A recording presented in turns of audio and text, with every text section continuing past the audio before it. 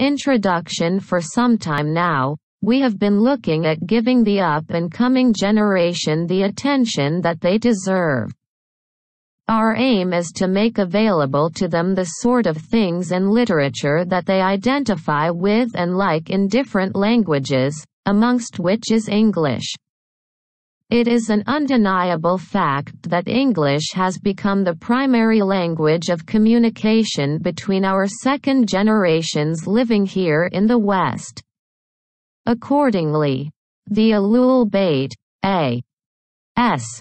Foundation for Reviving the Heritage, London, UK, has recognized the need for setting up a publishing house whose duty it is to translate the gems of our religious and cultural heritage to the main living languages.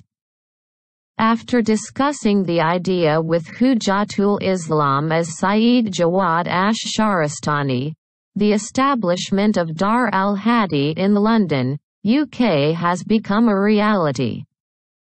It is a known fact that many members of our younger generation aspire to become acquainted with and/or study the different disciplines taught in the conventional centers of religious learning and scholarship. And yet, it has been difficult for them to materialize this aim because of the complexity of the subject matter. However, we have been lucky enough to come across a series of books intended to untangle these often highly complex fields and make them readily discernible by the layman.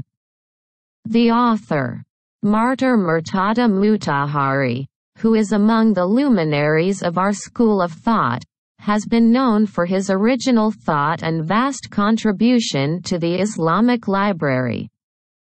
This series has been chosen to inaugurate a project that we hope will grow to satisfy a pressing need for familiarization with such complex material, which our younger generation have heard of but yet to understand its content and objectives.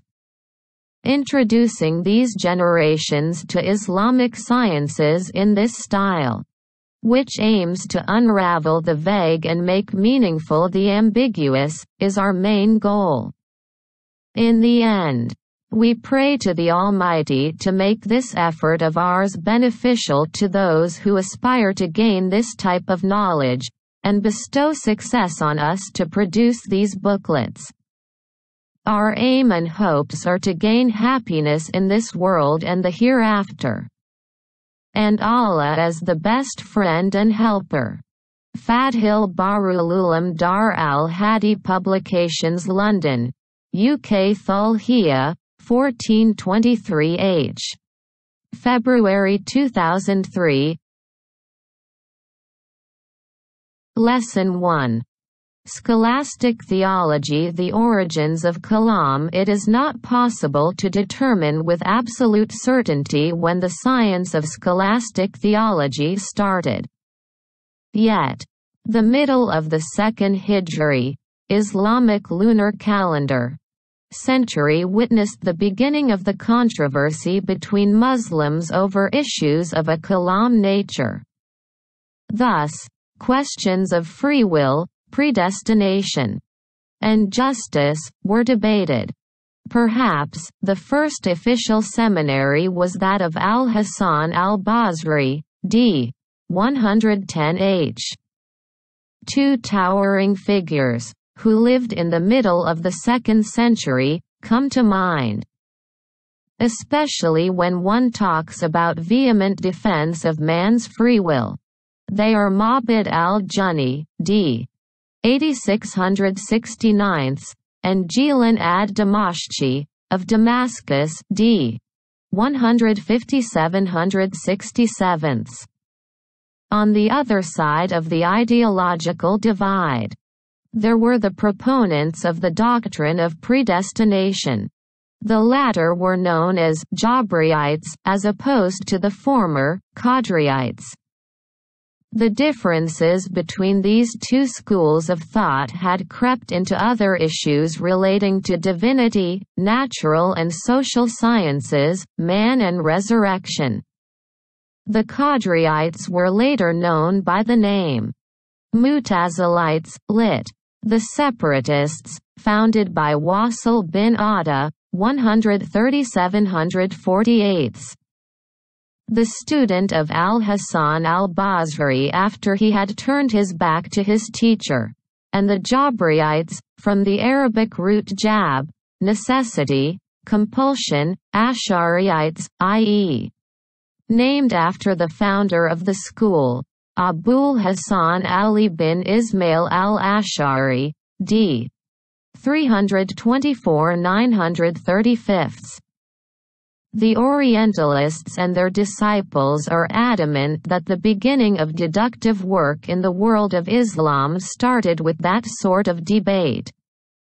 Nevertheless, the truth is that deductive research in Islamic fundamentals emanated from the Holy Quran.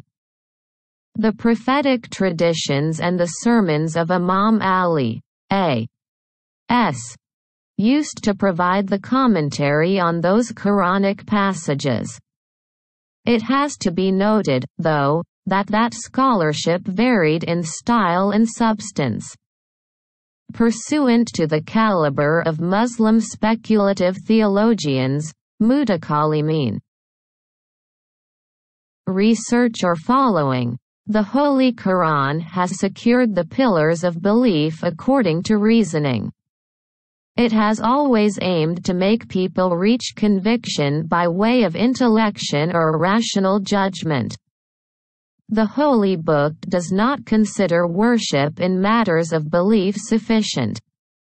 Therefore, fundamentals of religion have to be examined through logic. Questions such as the existence of God and His unity should be resolved by way of rational judgment, so as the prophethood of Muhammad, s.a.w. This is how the science of the fundamentals of religion emerged during the first century of the Islamic era.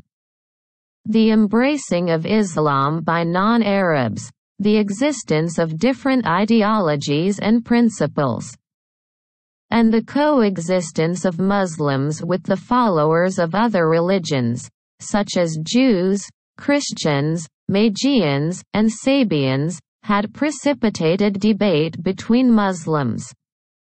Those developments and the interaction between all those peoples were instrumental in the appearance of groups, such as atheists, thanks to the general climate of freedom. Especially at the time of the Abbasid Caliphate. The latter did not mind the proliferation of such trends, provided that holding such views did not constitute any divergence from the ruling establishment's general guidelines. Philosophy, which called for free thinking and the casting of doubt and false arguments, also came to the fore. All those developments called for scrutiny in the fundamental structures of Islam, with a view of consolidating them, hence the emergence of great speculative theologians, Mutakallimin, in the 2nd, 3rd and 4th centuries of the Islamic era.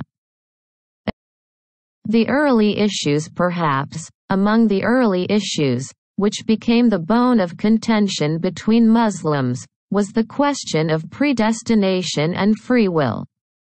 This was quite natural, not least because it has a bearing on man's destiny, hence, the importance attached to it by any sensible person.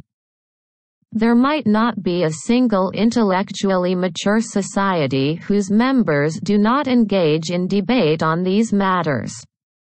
Moreover, since the Holy Quran discussed these issues in many verses, it has become the driving force behind the dialogue on such questions between people. Therefore, we should not go far in order to find a justification for the appearance of this issue in the world of Islam. As for the Orientalists, they always seek to refute the originality of Islamic sciences and thought, in any way possible, above all, by tracing such knowledge and scholarship to domains outside the realm of Islam, especially Christianity. That is why they try to attribute the science of kalam, speculative theology, to some other ideology, i.e., not Islamic.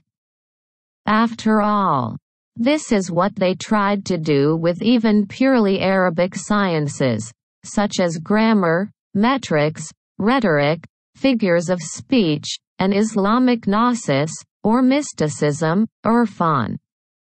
The research in predestination and free will also deals with the question of decree and destiny, qada and qadr.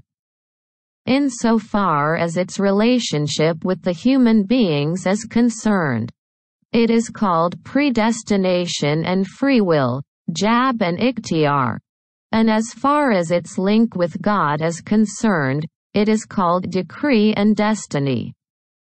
The research has been extended to cover the issue of divine justice, ADL, for the obvious correlation between predestination and injustice, on the one hand, and free will and justice, on the other. Justice, however, led to the study of the inbuilt good and repugnance, husn and qub, of the human actions. This in turn led to the study of reason, AQL, and intellectual independence.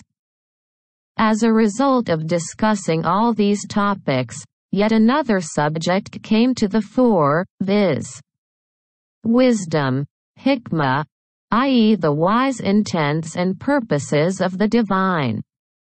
The research had gradually developed to cover other topics, such as the unity of actions, tawhid afali, and the unity of attributes, tawhid sifati. This will be discussed later on. These scholastic theology issues and research had branched out into a plethora of subjects that have a philosophical dimension, such as the studies in the essence and manifestations of things and the composition of the body from inseparable parts. Scholastic theologians have considered carrying out those studies as necessary, i.e. preparing the ground for the discussions of the issues dealing with the fundamentals of religion, especially creation and resurrection, mabda, and ma'ad. Thus, a number of issues, which used to be the exclusive domain of philosophy, had become part and parcel of the science of scholastic theology. Hence the spanning of topics between philosophy and kalam, speculative theology. Reading speculative theology books, especially those written in the 7th century of the Islamic era onward, you will discover that most kalam issues were the ones discussed by philosophers, Muslims in particular. Philosophy and kalam had great impact on each other. One such influence was that kalam had introduced new subjects into philosophy. For its part, philosophy had widened the horizons of kalam, in that discussing philosophical questions within a speculative theology setting had become necessary. Hopefully, we shall be able to expand on this subject by giving examples later on. Rational and traditional debate. Despite the fact that the science of kalam is a deductive and analogous one, in the premises and principles it espouses to reaching logical conclusions. It consists of two parts, i.e. rational, aqli, and traditional, naqli. Reason comprises the questions that are the exclusive preserve of reason, or intellect. Nevertheless, if tradition is resorted to in the process, it can be considered as an extra piece of evidence on the rational judgment. Issues of debate of this sort include monotheism, prophethood, and some topics relating to resurrection, where you cannot rely exclusively on tradition, i.e. the Holy Quran and prophetic tradition, Sunnah. You have to count on reason. Tradition is concerned with issues pertaining to the fundamentals of religion that one must believe and have faith in.